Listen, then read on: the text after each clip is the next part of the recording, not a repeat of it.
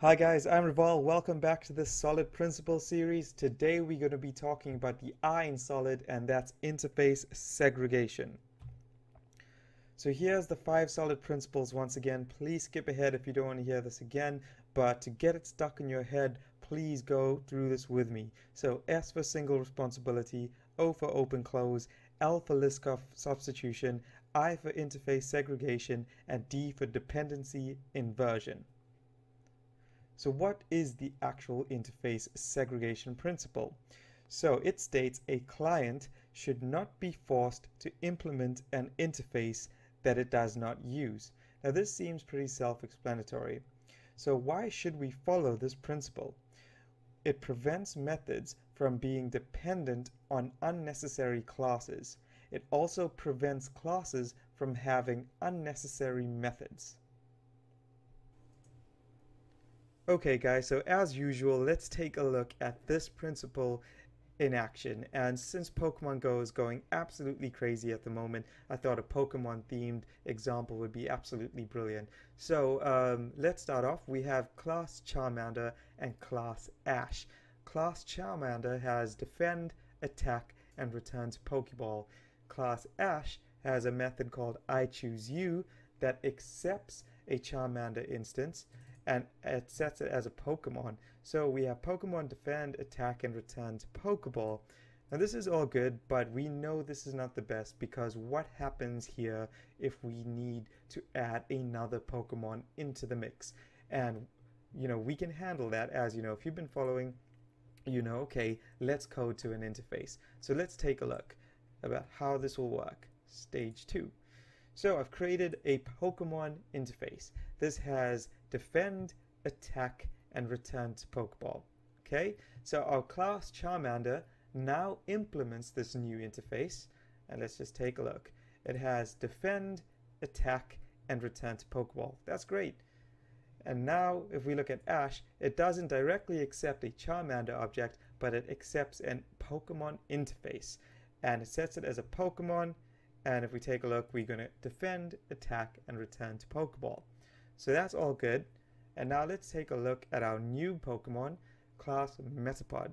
That also implements our new interface.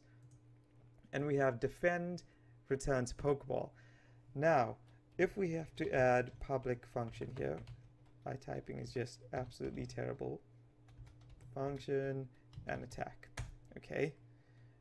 We know that Metapod doesn't actually attack. It has a defense, right? So it defends using like harden or shedding skin or whatever it does, and it doesn't actually attack.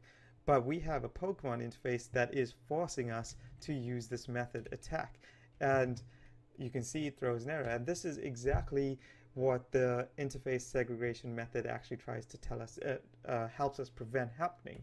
We know we have to code to an interface. That's something we have to do.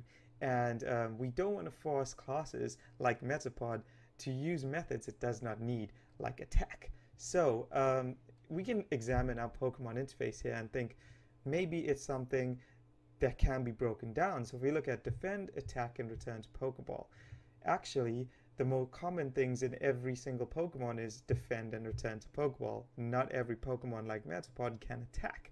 So don't be afraid to break up your interfaces, and this is kind of following the single responsibility principle because we want our interface to serve its one purpose, and that one purpose will be maybe to define a standard Pokemon.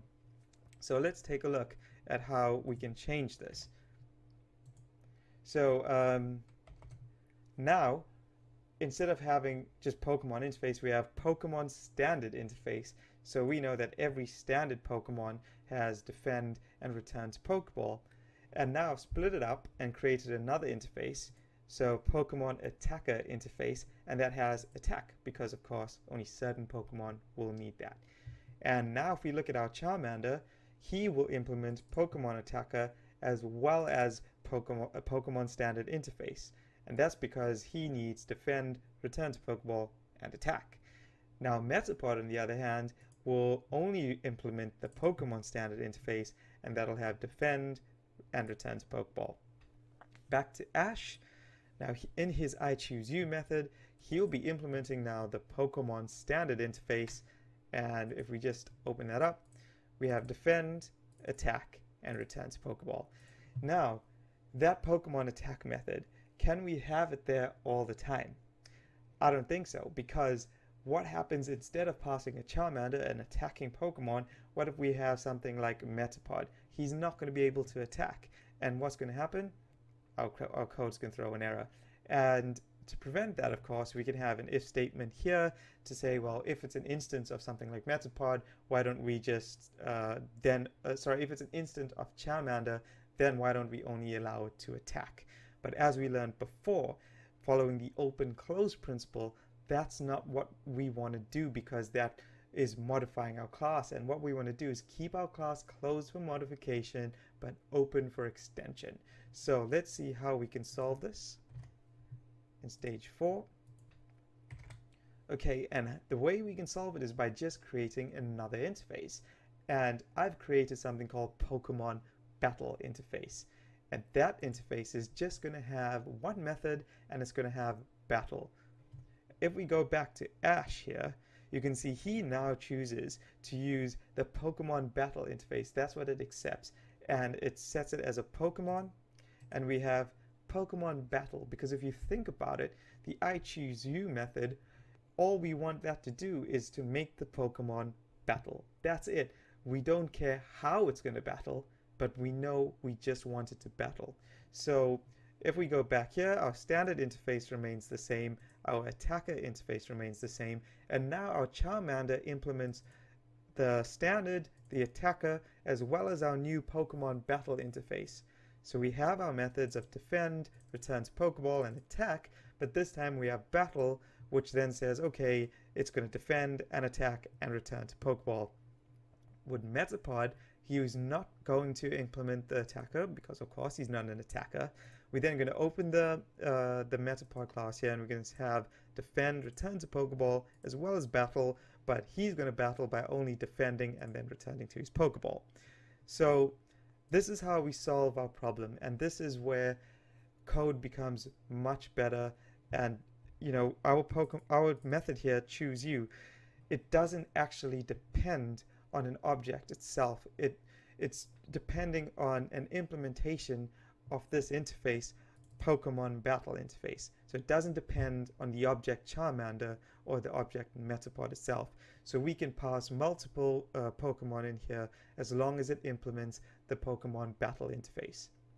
So why is this good? So why is this principle actually good? And it's because it's preventing coupling. And to take it a step further, let's show you how this actually makes us benefit.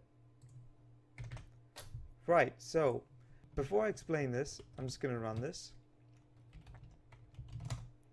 And we're going to say PHP, not index, it's going to be stage-5.php, and that's not a dot. There we go. So nothing's happening at the moment. That's fine. So we have Pokemon Battle Interface, as we said, you know, do battle. We have the standard interface up here, the attacker interface, and this is what I want to explain, and this is what you need to understand is, like, we can have an abstract class called Pokemon Fire Type, and it has a method of public function weakness, and you're going to var dump attack decreased here. So Charmander, it can extend Pokemon Fire Type because it's a Pokemon Fire Type. It's going to inherit those functions, so it's going to inherit weakness. It's then, as we did before, it's going to implement these 3 interfaces. So we have defend, returns Pokeball, attack, and battle remains the same, except we're just returning the word battle, and we just have comments there. And class Metapod, it's going to remain the same, okay? And Ash, it's going to have I choose you, Pokemon Battle Interface, and it's going to say return battle. Right. So what's happening here is we have our trainer, Ash, and we have a Pokemon Metapod, but let's change this to Charmander. Okay, he's going to have I choose you.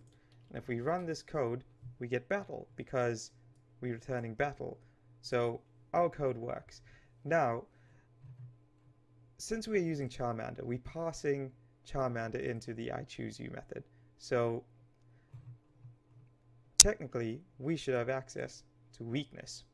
So if we go down here to our ChooseYou and we go Pokemon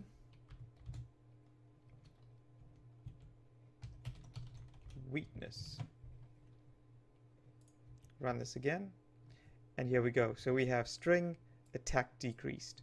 So that's good. We do have our access to our abstract class.